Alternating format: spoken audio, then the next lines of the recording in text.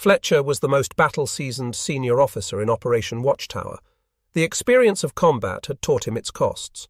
At both Coral Sea and Midway, he had had a great carrier, the Lexington and then the Yorktown, sunk from under him. At a time when the Pacific carrier fleet numbered just 4, 3 of which were assigned to Watchtower, he was fearful of further losses. During the day, the Enterprise, Wasp and Saratoga operated from a position about 25 miles south of the eastern end of Guadalcanal. From there, naval aircraft on patrol were but a quick few minutes from the beaches. Though Japanese planes from Rabaul, 600 miles away, would have little capacity to strike them even if they could find them, the danger posed by the Japanese carriers and submarines was considerable. The paramount question was whether the carriers were foremost in Fletcher's mind or the overall operation. In his original July 2nd operational order to Nimitz, King had specified the conditions under which the Joint Chiefs of Staff could order the carriers withdrawn. The withdrawal of the naval-attached units of the U.S. fleet may be ordered by the U.S. Chiefs of Staff upon completion of any particular phase of the operation, in the event that conditions develop which unduly jeopardize the aircraft carriers, and an emergency arises in other Pacific areas which dictates such withdrawal. In King's view, completion of a particular phase of the operation, for instance, the landings, was a necessary precondition to a high-level decision to remove the carriers. Not even a serious threat to the carriers themselves excused their departure prior to the completion of a phase. Though it is unclear exactly what constituted a phase, and while the criteria for a withdrawal ordered by the JCS were not the same as for one ordered by the tactical commander, it does seem unlikely that Admiral King ever envisioned a withdrawal before the initial unloading of supplies was done. The second precondition allowing the carriers' withdrawal, undue jeopardy to them, required that Fletcher view his losses of fighter planes and consumption of fuel, both rather predictable outcomes of operations, as excessive. Fletcher was said to be the only U.S. flag officer who understood that Watchtower would provoke the Japanese to a major naval counterattack. His major job, wrote author Richard B. Frank, was to win the carrier fleet action that would decide the fate of the Marines. If that was the case, it would have been reckless to risk his carriers before that threat actually appeared. He knew he would have to win that battle without ready reinforcement to make up his losses.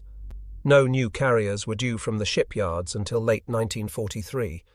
A well-situated referee to the controversy over Fletcher's decision-making was Marine Colonel Melvin J. Mars. If his position on Fletcher's staff makes his sympathy for his boss unsurprising, his status as a leatherneck inclined him to balanced perspective. He believed the only way the Japanese could retake Guadalcanal was through a major amphibious counteroffensive. Marines cannot be dislodged by bombers, Mars wrote. Because he saw the carriers as the key to preventing an enemy landing, he favored a withdrawal of the carriers, even at the expense of his brothers. To be able to intercept and defeat Japanese troop landings, our carrier task forces must be fueled and away so as not to be trapped here. By withdrawing to Noumea or Tongatabu, we can be in a position to intercept and pull a second Midway on their carriers. If, however, we stay on here and then, getting very low on fuel, withdraw to meet our tankers, and if they should be torpedoed, our whole fleet would be caught helpless and would be cold meat for the Japs, with a resultant loss of our fleet, 2-3 of our carriers, and we would lose Tulagi as well, with all the Marines there and perhaps all the transports. It is true, Marines will take a pounding until their own air gets established, but they can dig in, hole up, and wait. Extra losses are a localized operation. This is balanced against a potential national tragedy. Loss of our fleet or one or more of these carriers is a real worldwide tragedy. There is little doubt Fletcher's view of the situation off Guadalcanal took a serious accounting of the strategic significance of this scarcity of carrier power. So would go the debate. The amphibious commanders met on the evening of August 8th to discuss what to do, Kelly Turner summoning Vandergrift and Crutchley to his flagship, the Macaulay. Vandergrift arrived by launch from the beach. Shortly after 9 p.m., Crutchley, the cruiser force commander, pulled his flagship, the heavy cruiser Australia, out of formation in the southwestern covering force and set course for Lunga Point. This left the other 2 cruisers in that force, the Chicago and the Canberra, to guard that entrance to the Sound. Crutchley left the commander of the Chicago, Captain Howard D. Bode, in interim command of his group. The Australia anchored off Lunga Point, and Crutchley took a whaleboat to the Macaulay. During the meeting, Vandergrift was struck by both Turner's and Crutchley's absolute physical weariness. 2 days of air attacks and continuous difficulties with logistics ashore had worn them down to the threshold of exhaustion. Turner announced a tentative decision that he had been reluctant to make. In view of Fletcher's withdrawal, he would remove the transports and all of the cargo ships from the area too. They would leave at sunrise on the 9th. Turner asked Vandergrift if enough stores had been unloaded to last his forces for a while. He asked Crutchley whether the cruiser screen could hold for a day or two without the protection of carrier-based fighter planes. Turner heard their grumbling affirmations and let's hope SOS and adjourned the meeting at 11:45. As the commanders took leave of Turner's flagship, the enemy's torpedoes were already in the water. If command is a lonely mountain, there were few peaks more desolate than Howard D. Bode, the captain of the Chicago. Largely, it seemed, he liked it that way.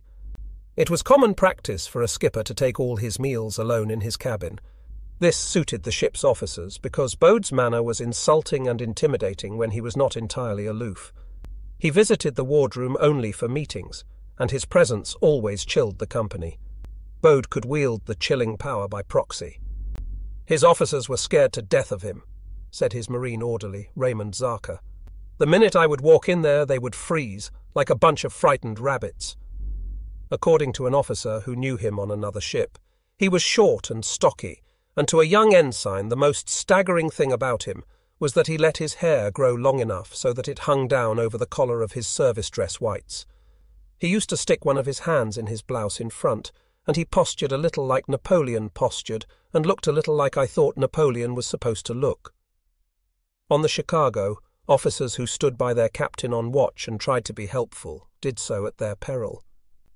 To give advice to a tyrant was to suggest his fallibility and offer oneself as a scapegoat should things go wrong. There were a few senior officers whom Bode outwardly respected, but he treated most of them in line with his whispered nicknames, Captain Bligh and King Bode. Of the Pacific Fleet's 11 heavy cruisers, the Chicago ranked lowest for engineering performance, a fact that may have arisen in part from the unwillingness of his engineers to fudge fuel records, a technique sometimes used to mask actual consumption, but which might well have invited a stickler's wrath. He was bound for flag rank, had shaped his career toward that goal ever since he had survived some unpleasantness as a senior midshipman at the Naval Academy, a disciplinary proceeding for hazing, all of it duly reported on the front page of the Sunday New York Times. It was mortifying, but it didn't hold him back. He was a star, bound to command task groups and wear gold stars. The scuttlebutt on the Chicago had it that Bode was from money. The son of a Cincinnati judge, he had married into the DuPont family, and thus would have known the glamour of overseas capitals, even had his pre-war service as a naval attaché not taken him around the world. In that capacity, and later as a section chief in the Office of Naval Intelligence, he had become an expert in foreign intelligence. When Bode urged the disclosure to Pearl Harbor's commander of certain evidence that the berthing locations of vessels within the base were under scrutiny by Japanese agents, he reportedly clashed with Admiral Turner, a gambit for only the stoutest of heart. Turner, it was said, shut him down. His next assignment was to command the battleship Oklahoma. On December 7th, it was only through chance that he was ashore when Mitsubishi crosshairs found his ship. The Oklahoma was heavily hit and capsized, killing almost half of her 864-man peacetime complement. Bode's absence spared his life. He and 10 other men from the battleship transferred to the Chicago. On the night of August 8th, when Admiral Crutchley took the Australia out of the southwestern screening force to confer with Turner, he signalled the Chicago by light, "Take charge of patrol. I am closing CTF 62 and may or may not rejoin you later." With mere hours between the end of the conference and the rise of dawn, when the Australia and the other cruisers were supposed to go south to protect the transports, Crutchley saw no point in returning to his nighttime patrol station, and so Bode was alone again, in temporary command of a 2-cruiser squadron guarding one of 2 routes into Savo Sound. The elevation to Commodore for a night was, he no doubt thought, a foretaste of duty to come. Bode had reckoned with the possibility of a ship-to-ship fight against the Japanese on the night of August 8th. According to a sighting report from an Australian plane out of Milne Bay, New Guinea, the Japanese fleet was on the move. Recorded at 10:25 that morning but delivered near dusk, the report read, "Aircraft reports 3 cruisers, 3 destroyers, 2 seaplane tenders or gunboats, 0549 S15607, E-course 120, true speed 15 knots. It was a curious report, vague as to ship type. When the Chicago's navigator plotted the coordinates of the enemy naval squadron, Bode's executive officer, Commander Cecil Adele, determined that it was too far away to reach the Chicago's patrol area before mid-morning on the following day. So it will be a quiet evening after all, Bode thought. Because the narrow waters between Guadalcanal and Savo Island were poorly charted, Bode had elected not to take the lead as befitted his command. Bringing his 600-foot-long heavy cruiser to the head of the truncated column would have required him to conduct a minuet of giants in perilously confined waters after dark. The Chicago's crew was on the brink of exhaustion after several days at battle stations. As soon as one attack ended, a warning of the next one usually followed. There would be a warning this night as well, or a hint of a warning, but it would be cried only faintly, and no one would seem to hear it or fathom it until it was too late. Admiral Mikawa was aware he had been spotted. One of his lookouts saw the plane that had betrayed him. Its appearance in the cloud gaps overhead persuaded him to reverse course in order to deceive the pilot that he was en route to Rabaul or Truk. But there was no need to fool an aviator who was already fooled. The pilot of the plane, a New Zealander named William Stutt, reported to his base at Milne Bay that the ship scribing white lines in the waters of New Georgia Sound might include 2 seaplane tenders or gunboats. These references to disparate ship types bewildered those receiving the report. Gunboats were not a recognized class of modern warship, though the term might suggest a small combatant such as a PT boat. Seaplane tenders were rarely mistaken for surface combatants of any kind. The ambiguity served to mask the actual lethal nature of Mikawa's striking force. Knowing nothing of Operation Watchtower in any event, Stutt was not predisposed to alarm. His report languished for hours at his base, and then for hours more at Brisbane, and finally reached Turner and Crutchley between 6 and 7 p.m. with its reference to seaplane tenders. It failed to arouse the suspicions it ought to have. Turner surmised that the enemy's mission was to establish a seaplane base near Rakata Bay, off the northern tip of Santa Isabel Island. Continuing to vary his course to mask his purpose, Mikawa ordered his cruisers to launch search planes to survey the waters ahead. Within a few hours their reports would come back. Off Guadalcanal, 15 transports, a battleship, 4 cruisers, 7 destroyers and an auxiliary carrier. Off Tulagi, 2 heavy cruisers, 12 destroyers and 3 transports. At 4:45, Mikawa signalled the battle plan to each of the ships. "We will penetrate south of Savo Island and torpedo the enemy main force off Guadalcanal. Then we will move toward the forward area at Tulagi and strike with torpedoes and gunfire, after which we will withdraw to the north of Savo Island." Mikawa knew nothing of Fletcher's plan to withdraw. His only sure evidence of the threat posed by U.S. carriers was the chatter of American pilots that his radio men were intercepting. To avoid that threat, he would have to strike under cover of darkness.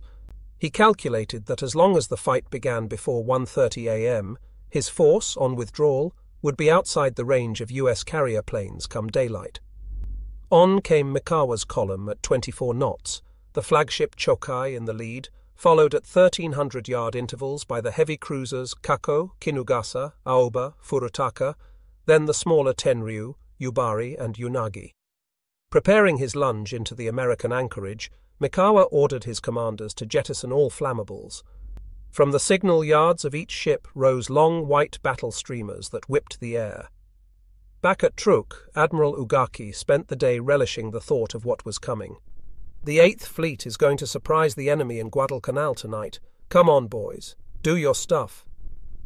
The HMAS Canberra led the Chicago in column with the destroyers Bagley and Patterson along a northwest to southeast patrol line, reversing course by a column turn every 45 minutes.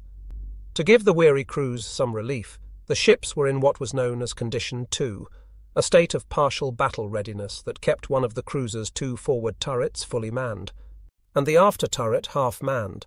Bode was reassured to know that both Crutchley and Turner had received the same contact report he had. In Turner's judgment, the reference to seaplane tenders suggested the ships were bound for a quiet anchorage north of Guadalcanal, where the Japanese had a seaplane base. As for the threat of enemy surface ships, Turner was unconcerned. He had told Crutchley that he was comfortable with the disposition of the cruisers to protect the anchorage. "I was satisfied with arrangements and hoped that the enemy would attack," Turner later wrote. "I believed they would get a warm reception." While Turner was with Crutchley and Vandergrift, a Japanese aircraft, a float plane from one of Mikawa's cruisers, revealed itself to spotters on the Ralph Talbot, running low, flying east over Savo Island. The destroyer announced, "Warning, warning, plane over Savo Island headed east." The message was repeated on several radio frequencies. It shouldn't have been news. Word had arrived hours before from the San Juan, leading 3 destroyers on patrol off Tulagi, that an unidentified plane had been sighted over Savo Island. The picket destroyer Blue saw it too. That ship's gunnery officer asked his captain for permission to open fire, but since the plane was displaying running lights, it was deemed a friendly. The Blue's skipper feared that if he reported the plane by radio, he would only risk the Japanese detecting his ship's location by radio direction finder. Fear of using sensors and communications was widespread in the screening force. When Captain Bode retired to his cabin behind the pilot house for a nap, confident no attack could come that night, he ordered his radar officer to turn off the Chicago search radar for fear that Japanese ships might detect and trace the beams. Rains were moving over the cloistered waters around Savo. Lightning flickered sporadically. It was 1:42 a.m. when the Chicago's lookouts reported orange flashes of light against Savo's shadow. To Bode and the men of the bridge watch, they looked like fires on the beach. A minute later, the plane that was lazing in circles overhead began dropping flares. 5 blinding orbs burst well astern, near the transport anchorage off Tulagi. From the destroyer, Patterson ahead, came a blinker signal. "Warning! Warning! Strange ships entering harbour." Out in the storm-lit sound, the forms of unidentified ships were dimly visible, approaching nearly head-on. The Patterson's battery barked, lofting star shells, aiming to backlight the bogies. The Chicago followed suit, but her phosphorus candles failed to light. Critical minutes passed in the dark. The Bagley swung left, drew on the enemy, and fired 4 torpedoes from her starboard battery. Seeing targets against the glow of his star shells, Commander Frank R. Walker ordered the Patterson's helm left and shouted an order to launch torpedoes, but the crashes of her gun battery swallowed it. Then Bode heard a report of torpedoes in the water, inbound on several bearings. Ahead, the Canberra was seen turning sharply to starboard, when a cry came of a torpedo wake headed for the port bow. Bode ordered his rudder hard to port as the Chicago's engineers, deep in the ship, laboured to answer the bell to make full speed. Noticing a quick, bright exchange of gunfire to the west, Bode steered the Chicago on what he thought was a good course for engaging both turrets and broadside. As his ship came to 25 knots, Bode was still seeking his enemy when, without fanfare or forewarning, the Canberra was savaged by a concentrated barrage. More than 30 Japanese shells struck the Australian heavy cruiser, killing her commander, Captain Frank E. Getting, and other senior officers. Almost at once both of her boiler rooms were destroyed, and with them died all power and light throughout ship. She was a floating nest of flame. In this fleeting moment of contact, the Chicago never did fire her main battery. A shell struck the leg of her mainmast, killing 2 sailors, including the chief boatswain's mate, and wounding 13, including the exec, Commander Adele, who was hit in the throat. A torpedo fired by the Caco struck the ship from starboard, clipping off part of the bow and vibrating the rest of the ship hard enough to disjoin the main battery director. Gunners on her 5-inch secondary battery managed to train on and hit an enemy ship, the Tenryu, killing 23 men. But the darkness hid the larger targets. Of the 44 star shells the Chicago lofted, all but 6 failed to light. As Bode struggled to decide what to do next, he neglected to report the encounter either to his absent superior, Crutchley, or to his colleague who would be up next in the shooting gallery, Captain Reefcoal in the Vincennes, flagship of the Northern Cruiser Group. As the Japanese column steamed by, rounding Savo Island in a counterclockwise course and approaching Reefcoal's squadron, Bode continued west toward what he thought would be the arena of the principal fight. Afterward, the track charts of the battle would show with cruel clarity that this is not at all what Bode was accomplishing. The record would even suggest, to the uncharitable eyes of inquiring superiors, that the star skipper of the cruiser Chicago was in the grip of an emotion quite distinct from courage. On a night when the American fleet would need all the best virtues of its commanders, officers, and men to join together, Bode had committed the first in a swift accumulation of errors. Admiral Mikawa had won the draw and, continuing to the east, found Frederick Reefcoal's cruisers, majestic on patrol, but no more alert than the wayward watchdogs of the southwestern force had been, despite the spectacular catastrophe of the preceding 400 seconds. East of Savo, 20 miles astern of Captain Bode's westward-charging warship, the nighttime cloud cover was cast into grey relief by intermittent lightning and the distant flashing of gunfire. On a calm sea, the cruisers Vincennes, Quincy, and Astoria were tracing the northwesterly leg of a box-shaped patrol pattern 5 miles on a side. Their officers were alert to the light, but unaware of its source. They did not know that a critical alarm had already been raised. Captain William Greenman of the Astoria was steaming as closely as he thought prudent to the Quincy ahead, in order to get maximum protection from his threadbare anti-submarine screen. With only 2 destroyers, the Wilson and the Helm, leading them in the van, his greatest fear was submarine attack. On August 6th, Nimitz had sent ultra-secret warnings to all his Operation Watchtower commanders regarding the submarine threat. On the evening before the battle, Turner had instructed Crutchley to discontinue using his shipboard floatplanes to search the slot for enemy ships. The undersea menace loomed largest. Now came a radio warning delivered by a destroyer from the Southern Screening Group, the Patterson. Warning, warning, strange ships. What to make of this? Transmitted at 1:47 a.m., the warning had been missed altogether by Captain Reefcoal in the Vincennes. The TBS frequency was clogged with commanders exchanging the administrivia of the midwatch. It had been burdened most of the night by the chatter of destroyer officers wondering how to approach the task of scuttling the transport George F. Elliott, hit in the afternoon air attack. Though the bridge watch on the Quincy received the warning and sounded general quarters, the reason for the alarm was not immediately conveyed to the ship's gunnery control stations. In the Astoria, a petty officer named George L. Coleman, stationed in the plotting room beneath the bridge, trained his search radar to the west and reported a bogey approaching on the surface at 29 miles. Though Savo Island's mass blocked the radar's field of vision within a 25-degree arc off either shore, Coleman registered contacts and reported them to higher command.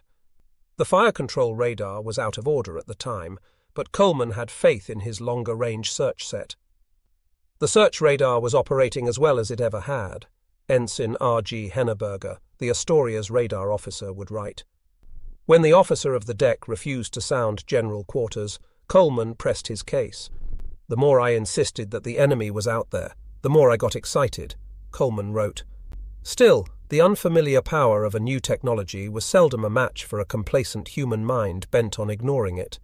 The OOD and the other officers tried to tell me that I had a double echo on my scope and that we had a destroyer in that area, Coleman said.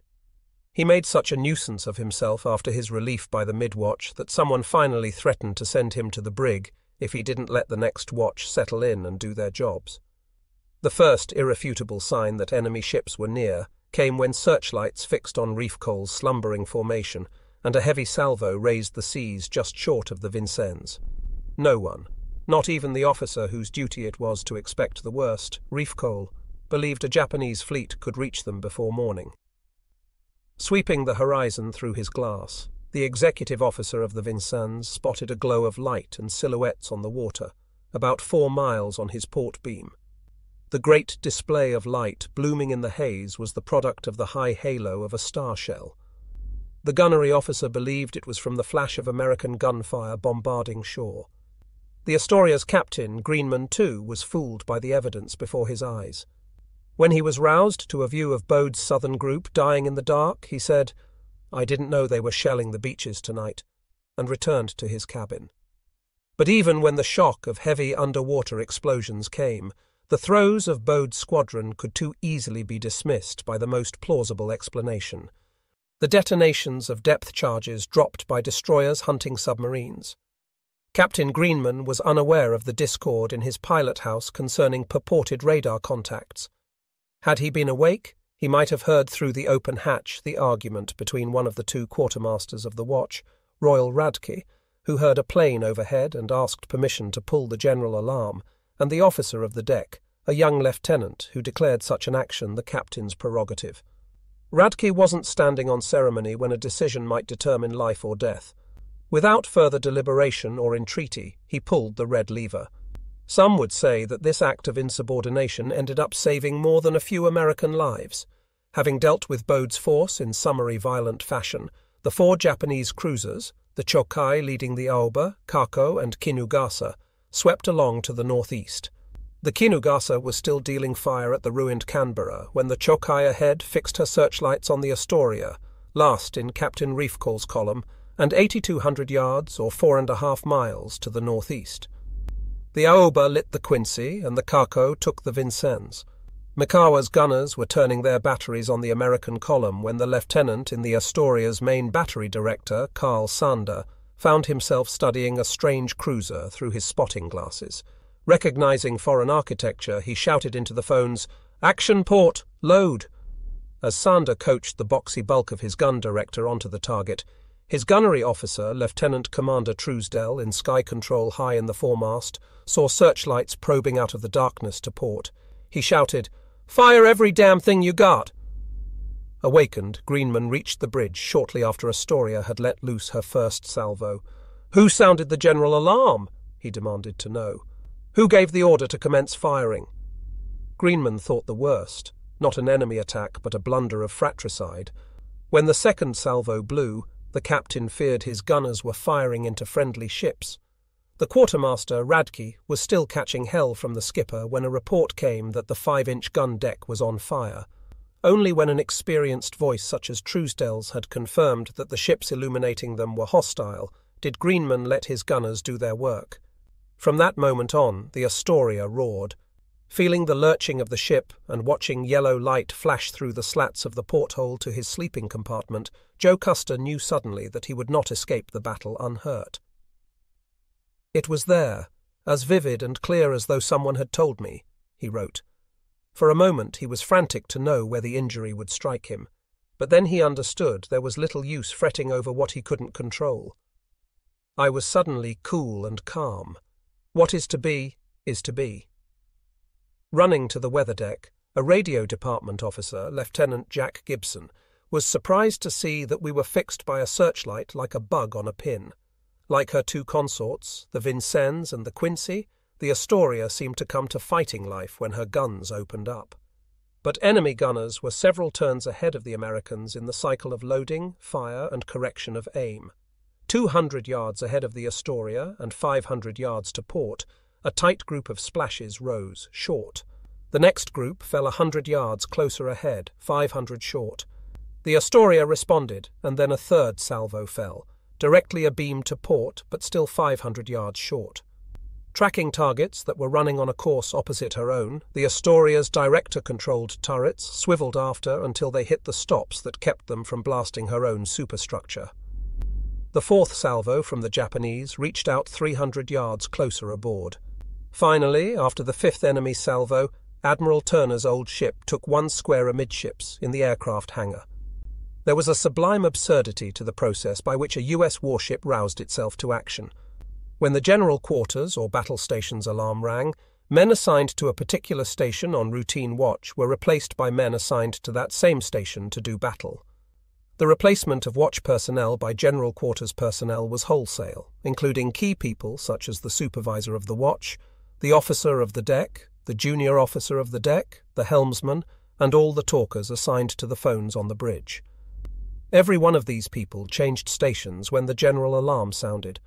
Though a well-drilled crew could complete the scramble within short minutes, The procedure ensured that officers and crew spent precious, perhaps decisive minutes scrambling, not fighting. It was like a game of musical chairs, begun precisely in that critical moment when seconds weighed most heavily and the marginal cost of a lapse was highest. A gunner's mate, standing watch in the forward anti-aircraft director, known as Sky Forward, had a difficult course to run after the alarm sounded. He had to scramble down a warren of ladders and passageways to the armory, retrieve the key to the 5-inch magazine, run to the magazine, unlock it for the handling crew, then run back up to the flight deck and stand by to launch aircraft from the catapult. All of this had to be done in 3 minutes. A stupid setup, an Astoria sailor would say. By the time I started my descent, the ship had been hit by several salvos and was on fire below. Surprise was lethal to a ship that operated under such a system. When ladders between decks were blown away, crews had no way to reach their stations. Lieutenant Jack Gibson, the radio officer, was witness to this absurd and tragic chaos. The Astoria was shuddering from heavy hits and the repercussion of her own gunfire, he wrote. The air was filled with shrapnel that was clanging against the bulkheads, and the well deck, as I passed over it, was strewn with bodies of fallen men.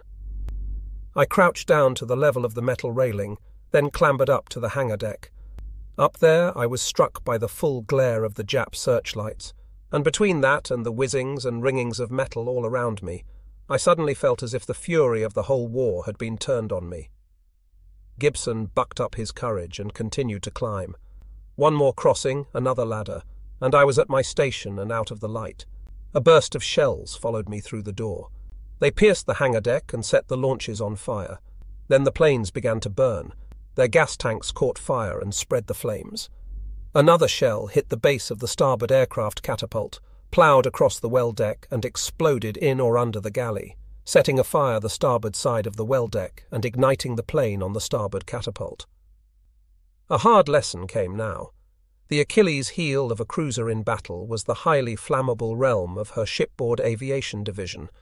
In modern navies, cruisers carried catapult-launched float planes for reconnaissance and gunfire spotting. The traditionalists bemoaned the oil stains the aircraft left on their ship's polished teak. Untended planes could do far worse under fire. They made their hosts into tinderboxes. Hangars were rich with flammables, spare wings, drums of lubricating oil, gasoline and ordnance. The simple act of launching the aircraft unmanned into the sea and jettisoning their combustibles as the Japanese had already done would have paid a great dividend. Pacific Fleet Headquarters had considered the risks and left the decision to discard the planes to the personal discretion of commanders. The hangars were fuses to countless other flammables. Paint, paper, furniture and exposed crates of ready-service ammunition in nearby gun mounts. Steel and wire and cork and glass, all of it burned readily. The heat of the fires was sometimes intense enough to ignite paint on bulkheads 2 compartments away. The burning paint ferried flames through the compartments. Vital sprinkler systems were distributed by long runs of piping, exposed and vulnerable to shellfire, shock and shrapnel. Fire mains, centrally fed and routed, could fail ship-wide with a single hit in the wrong place. High-velocity fragments ignited the crates of powder and ordnance stacked on the gun deck. 5-inch shells were set off like rockets or sat there and burned, igniting other charges or causing the projectiles themselves to explode. Custer was watching one of the boxes burn as a sailor played a stream from a fire hose over it. In a few minutes the stream grew feeble, stopped altogether. The power was off. The sailor moved away with the hose, and I edged forward for a better view of the flaming gun deck below. There was a tremendous white flash, a huge sheet of flame, then crimson spurts flaring in all directions. I heard the whir-whir of shrapnel on all sides, and suddenly I felt a hot, piercing stab of pain in my left eye. Shooting stars sprayed in violent streaks. Feeling for his wound and smearing red streaks across his cheek, he thought, "I'll never see Hawaii again." Custer's thinking ran to distraction. So this is how it feels to die, he thought, even as he rebuked himself for his dramatics. Robert E. Riddell, a gunner's mate, was awakened by flares as he slept near his station, a 1-inch quad mount forward on the port side. He told his trainer, F.C. Loomer, to train on a searchlight to port. Coaching onto his target, Riddell pulled the firing lever and rattled away for a while. The light went out, another appeared, and he had no sooner nudged Luma's shoulder to change targets when time stopped and the world went black. When Riddell came to, he found that his legs wouldn't take his weight, and that whatever had taken his legs out had drilled Luma straight through the torso. As the Astoria shuddered, the Vincennes took several devastating shell hits from the Kako. These first hits were critical, striking the bridge on the port side, killing the communications officer and 2 men in the pilot house. Hits came by the dozen now, the price of being enveloped after Mikawa's single column of ships separated into 2 parallel columns during the rush of battle maneuvers. The Americans were caught in the crossfire by gunners who could see their every burning move. Somewhere between 75 and 100 medium-caliber shells found Reef Cole's ship. The Japanese 8-inch projectiles were set to explode after travelling an average of 60 feet following penetration. Grievous as those internal wounds were, torpedoes were far worse. Hitting below the waterline, they turned the pressure of the heavy sea itself into a lethal weapon. The quick use of torpedoes was a signature Japanese tactic. IJN torpedo officers were taught to hold their fire until everything, slow fish and fast shells, could hit all at once.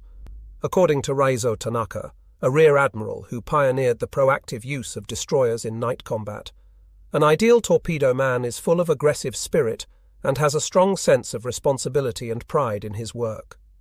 IJN destroyer commanders were skilled ship handlers all, the Navy's crack night combat force, and brilliant torpedo experts. According to Tanaka, from top to bottom the training and discipline of the crews was flawless. Operational orders could be conveyed by the simplest of signals, and they were never misunderstood. Several torpedoes hit the Vincennes from the port side. The blasts, amplified by the weight of the water, struck at the vital innards of a ship. When inrushing water killed the electrical system feeding the Vincennes' main battery and silenced her circuits of internal communication, Captain Reef Cole was unable to talk to his engine room, to the officers in Central Station, or the gunnery team in main battery control. He could not signal his following ships. In the course of the short 20-minute contest, the flagship would manage just 2 9-gun salvos, both to port, and 2 6-gun salvos to starboard. Her battle was quickly and mercifully over. The gunfire of Mikawa's turret captains was aimed with uncanny accuracy. 6 of the 9 8-inch turrets on the 3 U.S. cruisers were disabled by direct hits. Though Reef Cole must have known that his enemies lurked on all bearings, in the disbelieving first minutes he never quite shook the belief that he was under attack by friendly ships. He blinkered entreaties to them and hoisted colours, bright in the glare of hostile searchlights, meaning to suggest that this was all a mistake. It all was a mistake, but not the kind the Commodore imagined. From the perspective of Toshikazu Omae, Mikawa's chief of staff in the Chokai, the Americans were like targets in a gallery. There were explosions everywhere. Every torpedo and every round of gunfire seemed to be hitting a mark. Enemy ships seemed to be sinking on every hand. About 8 minutes after landing their first hits on the Vincennes, the Kako and Kinugasa shifted to the Astoria, last in the staggering American line. The Furutaka and Yubari picked up the Vincennes by the light of her fires and the Furutaka's searchlight. Reef Cole's destroyers, the Wilson and Helm, could do little to save her. When the Wilson, riding on the starboard bow of the Vincennes, turned left to close with the enemy, she found the U.S. cruisers blocking her approach. Tactical prudence kept her from firing torpedoes in the proximity of friendly ships, and their flames blinded her to any targets. With the nearby mass of Savo Island lying in the line of sight behind Mikawa's ships, the Wilson's radar could not register accurately. She fired her 4 5-inch guns in a rocking ladder, back and forth over the range that was shown by her stereoscopic rangefinder, about 12,000 yards. Most of the rounds the Wilson fired, more than 200 of them, were anti-aircraft rounds with fuses set on safe. Time rushed by to the point of vertigo, and even the Wilson's clocks surrendered to the chaos. Times in the above narrative are approximate, the captain wrote after the action, for the hands on the bridge clock fell off on our first salvo, and it was not realized that the quartermaster was not making exact time records of the occurrences until some time later. The helm, steaming on the port bow of the Vincennes, fired just 4 rounds at the Japanese for want of visible targets. Several fires were already burning on the Quincy, courtesy of the Ioba's third salvo. The ship's after turret took a hit in the faceplate, dislodging a large piece of armour and jamming the turret in train. An aircraft on the port catapult ignited. Her 2 forward turrets got off 3 salvos each before turret 2 was hit and burned out, killing everyone inside. On the Astoria, Keithel P. Anthony, a water tender, was racing through the machine shop, aiming to reach the ladder that descended to the number 3 fire room, when a powerful kinetic force seized the whole bulkhead in front of him and swung it into his path. He was standing there perplexed, his way blocked, when a lieutenant named Thompson found him and said, "There are men in the forward mess hall who need help. Will you go with me?" Anthony assented and, strapping a gas mask over the top of his head, was preparing to venture forward when another explosion bedazzled him. The lights went out, and there were millions of sparks everywhere, like electrocution. I was knocked out and don't know how long I laid there on the deck. When I came to, there wasn't a soul moving in the compartment. When Anthony saw Lieutenant Thompson again, he was dead, blown clear through a wire mesh and his body wrapped around the main steam stack. His left arm and leg useless, bleeding and in severe pain, Anthony entered the machine shop and found bodies 2 men deep. He wondered how he had survived, and soon found that it was only because he had somehow managed to snap the chin strap of his gas mask that he would live with the curse of being a sole survivor. Poisonous gases killed everyone else. Anthony pulled himself through an escape hatch to the main deck by the starboard side galley. I sat there and listened to hits coming in left and right overhead. Everything was burning. Lieutenant Jack Gibson described a roar like an express train in a tunnel as a Japanese shell hit the main battery director's control station. It came right through it, clipping off the steel stem of the sight-setter's stool and dropping him swearing to the deck. In the half-dark, I could see him clawing at the rear of his pants to find out if he was all there. A voice with a Tennessee twang drawled, "That'll teach you not to be set in when your betters are left standing up." "We didn't have long to laugh," Gibson wrote. "Our director was so jammed we couldn't move it." Bathed in the glare of the enemy's carbon arcs, Joe Custer was lazily aware of men huddled around him. From them came an overtone of muffled sounds like mumbled prayers, he wrote. There was a crash of an exploding shell right around my ears, and the sudden rat-tat-tat of unseen fragments ricocheting all about me, like steel popcorn sprayed up against the inside walls of a cage. I couldn't see them, but I could hear them whistling by and spattering off the overhead. He remembered his premonition that he would be wounded, but realized then too that he would not die. The chief radio man guided him past a large gash in the deck and seated him behind turret 2, which provided a loom of shelter even as it shattered his world now and then with blasts from its 3 muzzles. Then the chief led him down a boom to the main deck, but then turret 2 raged again, producing a crushing explosion right above him. The deck heaved as Custer shuffled down the boom, using his hearing to gauge his progress. "Look out for my leg," a sailor nearby said. Custer forced his good eye open and saw through his own blood a chubby sailor in dungarees, his right leg hanging by a shred below the knee. As the sailor sat down on the forecastle, soaked in gore, Custer wondered how the end would feel. "If I have to go," he thought, "let it be quickly." Lieutenant Gibson, stationed in the main battery director, could scarcely stand from the slippery blood on the metal deck. In flashes of light I could see some of my men, dead with their earphones still on. They had stepped to the door to see what was happening and had taken shrapnel through the chest. The smoke and heat were unbearable in our iron box, but we still tried to get our guns into play. First-class fire controlman Wade Johns reported huskily, "I can see 'em, sir." It was more than I could do. My gun pointer and gun trainer were at their places, straining to get their crosswires lined up, and my sight setter sat on his metal stool. I noticed wounded men on the floor trying to drag themselves up to their posts. The 6th salvo hit Astoria's turret 1, forwardmost on the forecastle. It absorbed 3 projectiles, including 2 to the barbette below the gunhouse, and 1 straight through the 8-inch thick Class B armour on the faceplate, killing almost everybody inside. The hits came fast and furious for the next few minutes, slowly disabling the ship's fire control apparatus. When Turret 2 jammed in train, Captain Greenman found he could only direct his guns by turning the ship's rudder. As he ordered the helm around to enable the jammed battery to match bearings with the director, the Astoria's 12th and final salvo was fired, rather futilely, by local control. The Astoria's engineers struggled to coax full battle speed out of the besieged ship. The chief water tender, Milton Kimbrough Smith, had just lit off the 2 standby boilers in the No. 3 fire room. He was still looking to bring them online when an explosion rocked the compartment. Shrapnel rained down through the gauges of a control panel. Smoke washed over him, funneled down through the ventilation blowers. At the main generator board in the forward engine room, Chief Electrician's mate Gilbert G. Dietz heard scuttlebutt that the topside decks were awash with flames. The compartment directly above him was trembling from repeated impacts.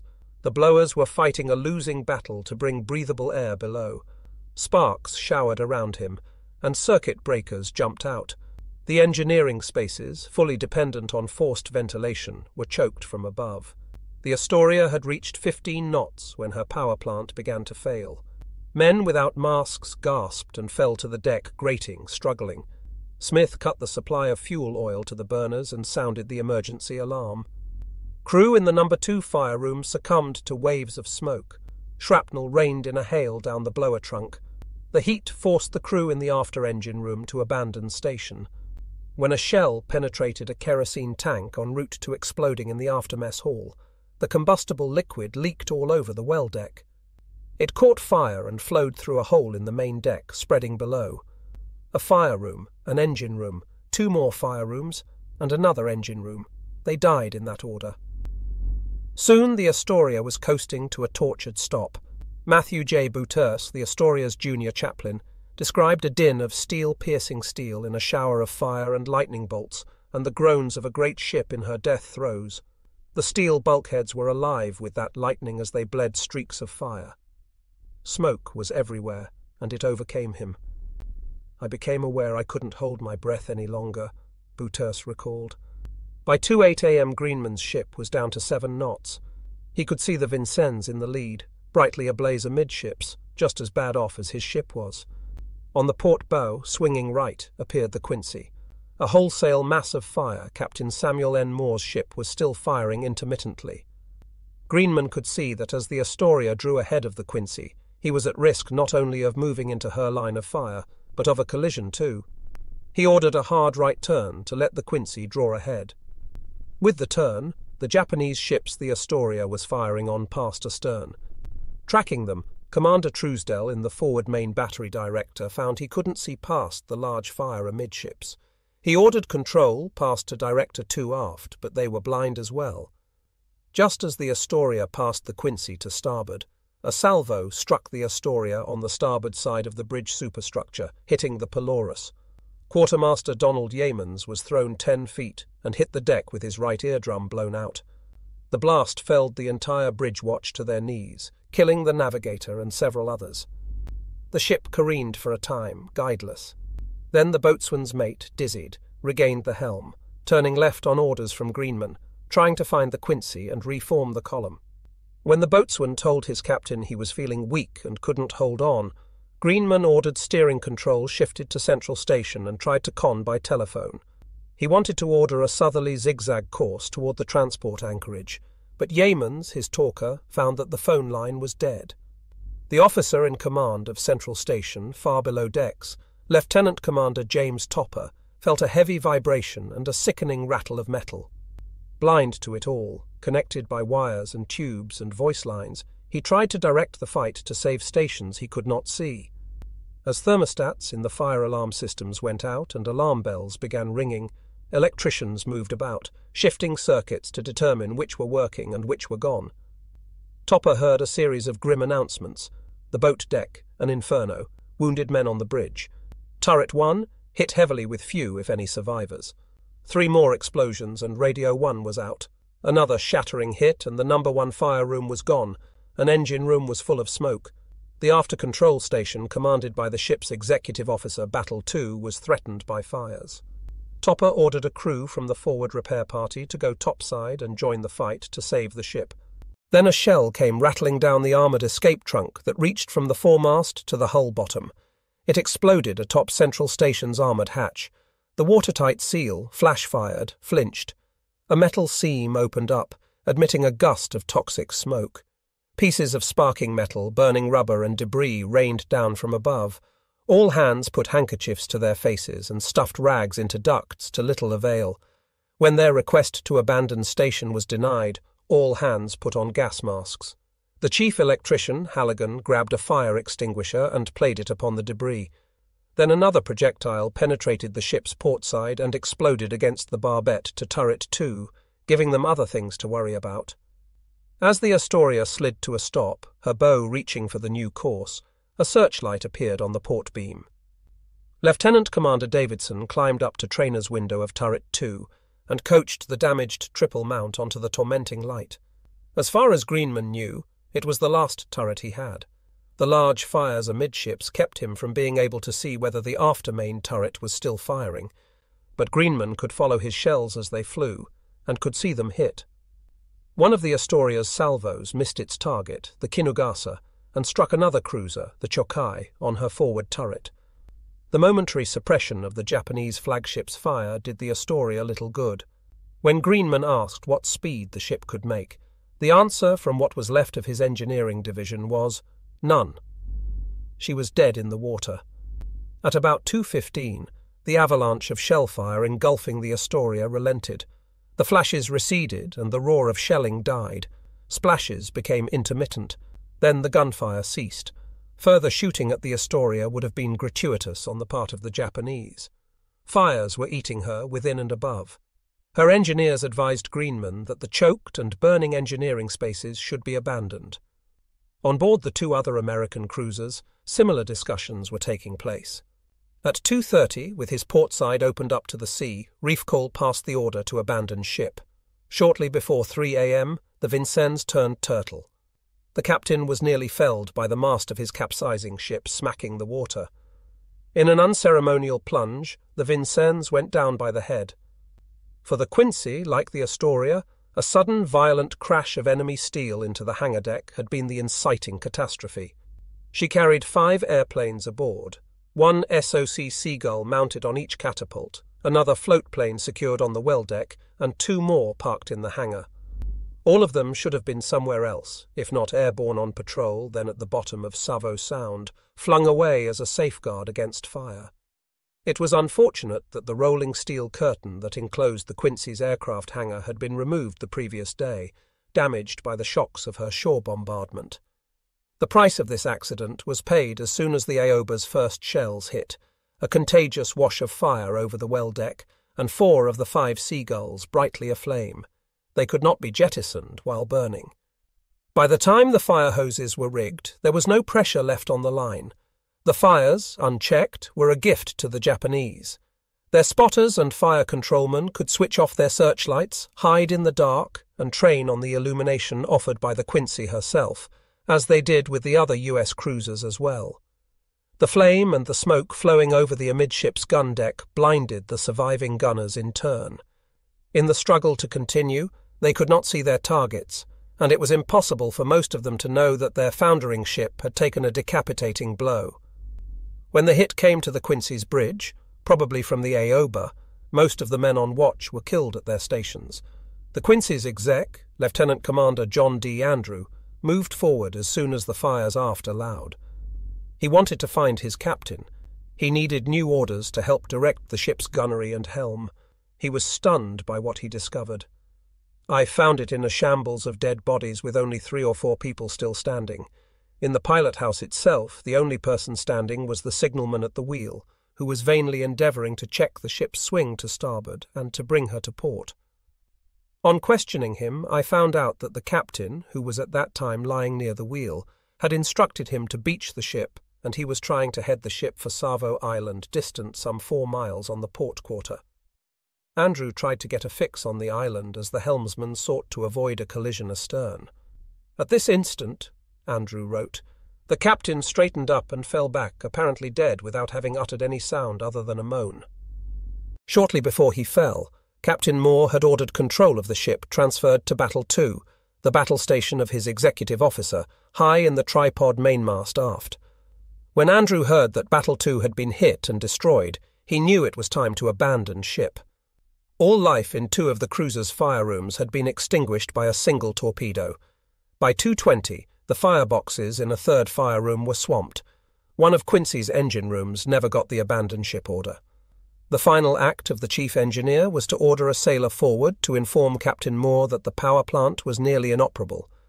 By then, the captain was already dead, and minutes after the messenger left, 2 torpedoes from the Tenryu struck the compartment, leaving that sailor as its sole survivor. As the Quincy's port rail touched the sea, the 5-inch gun deck was engulfed. Floodwater partly quenched the fires that blazed below decks. But the mercy of this happenstance was useless. At about 2:35 a.m., the Quincy rolled on her port beam ends and sank by the bow. Bereft of the company of her sisters, the Astoria faced a terrible struggle after the Japanese melted into the night, and the encounter off Savo Island was left to reverberate in the memories of 1,000 lives lost. Like the Vincennes and Quincy, she had been gutted before her officers knew what was happening. Though some foresighted aviation machinists had drained the gas lines of her seagulls the night before, there was no shortage of things to explode. When the valve heads on some gas cylinders stored in the aircraft hangar became superheated, they blew spectacularly, and gas jetted high in the air, igniting as it went up like Roman candles, one sailor recalled. As an Astoria Marine recalled, our ship was blazing like a straw stack on a summer night. In the Northern Cruiser Force on its night of doom, 100 small dramas played out. As the Astoria's executive officer, Frank Shoup, ordered Battle 2 abandoned, he saw that the fire on the boat deck had spread to the legs of the mainmast and was greedily climbing, devouring its smooth grey veneer. Battle 2 was the last refuge now of several dozen trapped sailors. On all sides, the ladders down to the main deck were blocked by the rising flames. All communications were shot away, Jack Gibson wrote. Our eyes were burning with smoke, and we were choking in the fumes of flaming diesel oil. Leaving the director and going out to the machine gun platform, Gibson found 7 dead men, all heaped together behind the torn splinter shield in a jumble of arms, legs, and broken bodies. They included Ensign McLaughlin, the machine gun control officer, killed with his crew before they ever got off a shot. Puzzlement, anger, and frustration, not fear, were the predominant emotions of the moment. Gibson saw a fire controlman named Dean pull a large hunk of steel out of his thigh and throw it disgustedly to the deck. Gibson recalled, "We salvaged the first aid kit from the control room and gave the wounded shots of morphine. Then I called down to the fantail for a fire hose. With help from sailors who had climbed onto the roof of Turret 3, a hose was attached to a light line and tossed up to the platform. It didn't carry much water. It sputtered and went dead." Without a word, Gibson wrote, Seaman Barker went down the hot ladder to the flaming launches and hacked off a heavy coil of rope. Machine gun ammunition exploded around him, but he got back up with only minor burns.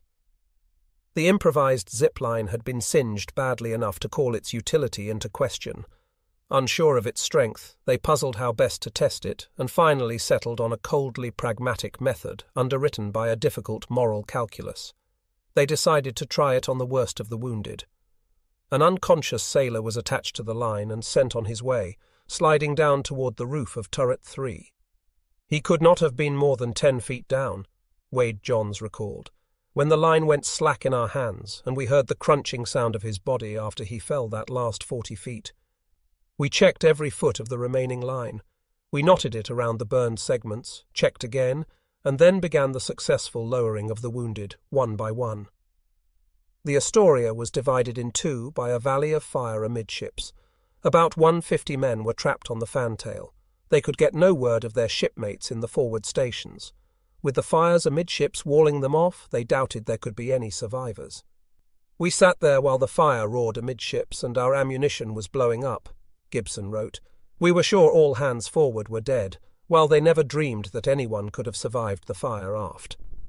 Wounded men were being saved in unlikely ways, in some cases delivered topside through large gashes opened up by the impact of enemy shells. The Astoria's bridge had an enormous section shot away, and her scorched hangar area was blackened. Her most threatening wounds were 8 large shell holes located just above the torpedo belt on her starboard side. She was holed but seaworthy, and though many of her rivets were weepy, the larger penetrations were well plugged from within. As long as the port list could be controlled, the volume of water shipping in would not be fatal. Chaplain Bouters, seated on the fantail, was dangling his legs over the side and resting them on the welded letters spelling the name of his ship. There came a drizzle of rain, and he welcomed its coolness. The water below his feet was obsidian and foreboding, lit only by the flicker of flames and the little splashes of light that came whenever debris, cast by explosions into the sea, disturbed the plankton and stirred them to a momentary green glow. Here and there, fuzzy, iridescent streaks were swirled up by the baleful wakes of shark fins.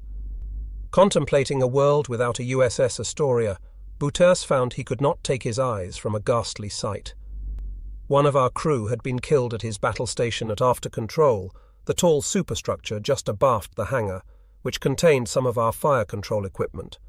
His body had caught on the rail and was hanging there. The fire from below was coming closer and closer to him as I watched transfixed. I know I wasn't the only one of that group of dazed survivors who noticed our shipmate's body slowly shrinking as the flames consumed it. The thought never crossed my mind that I should try to climb up and pull that body down, and no one else moved either. A funeral pyre seemed symbolically appropriate in the last moments of our ship's existence, and, for all we knew, ours. One must only watch in dignified silence and say farewell. One sailor who was sent below to find some life jackets returned with a box of cigars. Bouters knew the kid. He had been trying to teach him to read and write. As he offered smokes to men clustered around Turret 3, the kid swelled a little, as if he knew he had won a small battle. He shouted to the chaplain, "Hey man, I just made chief the hard way." The sight of this sailor, cocky despite the circumstances, struck Bouters in the heart. I was back in a more familiar world where sailors could do crazy things like that, throwing the butchery of battle right back into the face of the enemy. The bitter laughter tasted good,